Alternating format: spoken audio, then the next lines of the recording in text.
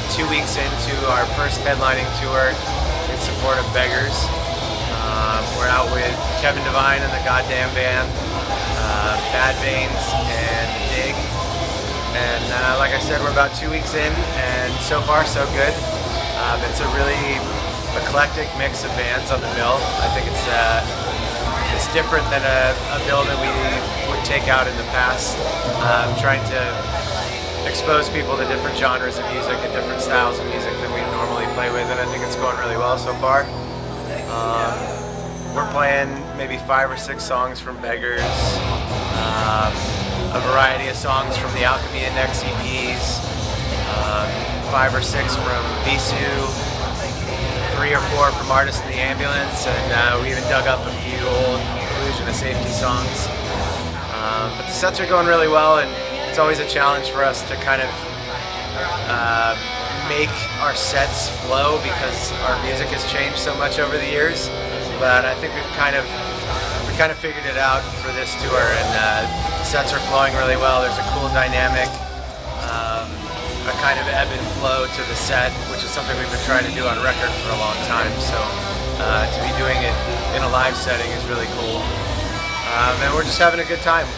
We've got about 4 or 5 weeks left, down the East Coast, through Florida, through the South, and then back home. And then we're going to be home for about 3 weeks, and then we go over to the UK to do Reading and Leeds, Pukopop, a bunch of European festivals, and a few club shows. It'll be our second time over in Europe this year, so we're looking forward to that. And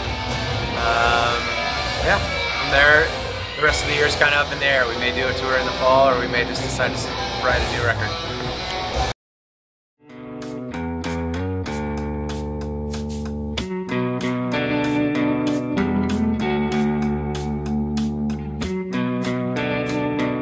My kit, it's a CNC custom maple kit. It's a 24-inch kick, 14-inch rack, 18-inch floor. I'm playing on a Ludwig Supraphonic reissue snare, 14-inch. Really happy with my drums, but I'm even happier with my cymbals, which are Zildjian. My hats are a new beat.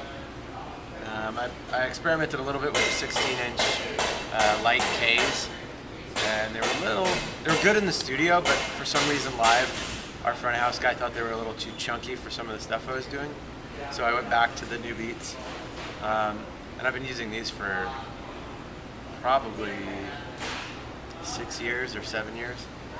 On my left side crash, I have a Sweet Ride, 21 inches. Most of my cymbals are rides. Actually, all of them are rides, except for the hats. And somebody actually asked me why I went to bigger cymbals, and I don't really know why. Just bigger is better, I guess. And then looking at setups like Dave Grohl's setup, and kind of ripping him off a little bit in certain regards. Then for my ride, I have a K 24-inch light ride, which I love, but I think the people at Zildjian hate me because I go through them so quickly and I keep sending them cracked cymbals. But it's a great cymbal, such good articulation, and really awesome sounding if you crash on it as well, which I do, which is why I break them. But probably my favorite cymbal I've ever had. I just play like an ogre. And then over here for my right side crash, I have a K Ride 22-inch, real big, real heavy sounding, and I just like the way it sounds to finish a roll on a big cymbal, come across the toms and end up here. Or if I want to move to a section that's I'm riding a little bit more aggressively, I'll ride on this ride that's just a little bit more nasty sounding. But yeah, those are my cymbals.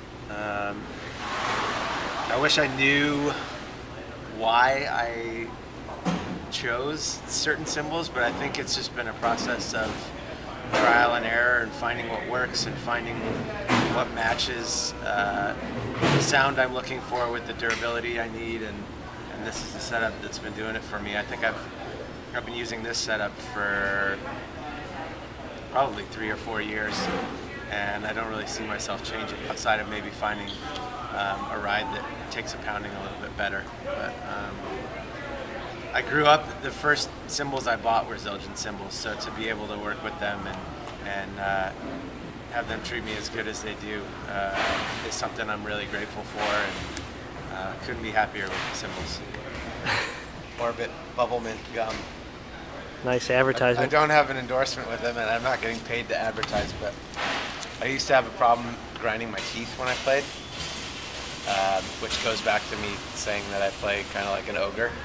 And for some reason, having gum in my mouth, even though a lot of times I find that I'm chewing it to the tempo of the track that I'm playing, it helps relax me. And now that I started chewing gum when I play, it feels weird not to be chewing gum when I play.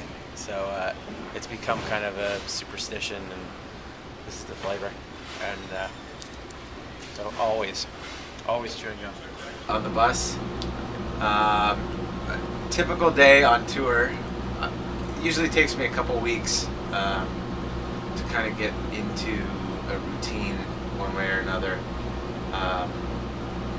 It's weird because at home I'm a total morning person. Like I get up at like 5 and go to the gym, and then I'm in bed by 10. And here I don't get up until 10 or 11, and then I have to go to work and be on stage when I would normally be going to bed. So it's a really weird dichotomy. It's like two different lives. But on this tour, there actually hasn't really been too much TV watching.